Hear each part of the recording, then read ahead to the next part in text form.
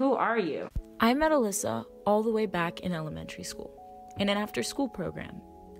We grew apart because her mom had her baby brother, and so she didn't need to go anymore. But when we reconnected, she had a couple thousand more followers.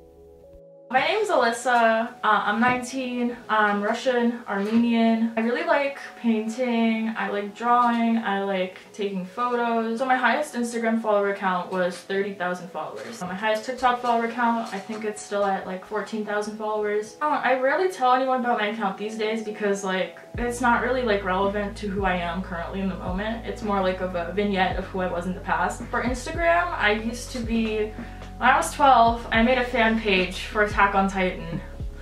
And then I gained a lot of besties, and then, you know, I started doing cosplays, and then, you know, I gained some cosplay besties, and then I just kind of snowballed from there. And after a while I stopped doing cosplay and I just started posting like my makeup and like selfies and stuff, and it's crazy because now I'm like mutuals with some of the people who I was so inspired by.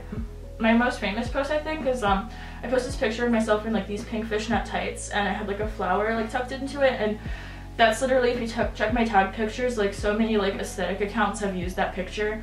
But most disturbingly, I found that picture on Eating Disorder Twitter as someone's profile pic for Thinspo, I guess, which made me want to vom. Back in the day, I had a certain kind of look, which was like the tomboy, short hair sort of thing, and then I started to grow my hair out because I felt like a lot of pressure and stuff to look more feminine from like the people in my small town and whatnot, and maybe myself a little bit too. But like, I feel like I'm being authentic, and also lucky for me, the authentic self kind of coincides with the one that got a little popular on Instagram. So I think I'll start posting again, maybe. It's just a lot of anxiety, if that makes sense. Like, underperforming with the likes and stuff, it's still a big nervousness for me. It's like Coke. Like, okay, like, I don't know. Well, it is, because like, I don't know, you get like a lot of likes, it's like really, really happy, but just for like a fleeting moment, and then you're like, well, shit, how do I get that same number or more next time? How do I grow further? How do I do more? I mean, I don't know, I think the point of what I'm doing now is to create. Well, honestly, for me, it requires like a lot of confidence and stuff. Like, I don't know, sometimes I'm getting into like moods where I'm like, oh, I'm so pretty, I'm the bestest person ever, and then I'm like, yeah, let's take some selfies, let's do some cute makeup, I have energy. And then sometimes I'm like really like not feeling it, and then I just kind of stay in bed. And that's kind of like why my account declined, I think. I was just got into like a very sad sort of headspace. When you think about how social media is like manufactured, what do you think that does to like the person who's creating the content and the people that are consuming it?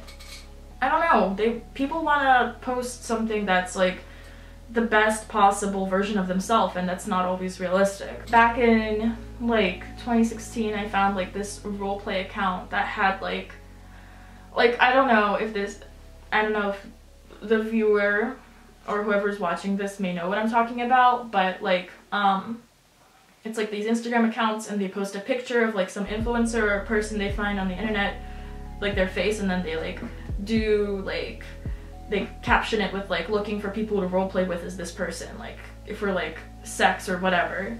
It's kind of fucked. But yeah, no, that would make me so uncomfortable when I found something like the instance of that. Running that account was hard, but it wasn't all bad. But then when I searched myself on Pinterest and I found like pictures of me on there from my Instagram, that made me feel actually kind of happy, because I feel like, I don't know, everyone wants to make an impact on the world somehow, and I feel like it makes me happy if I'm in someone's inspiration board.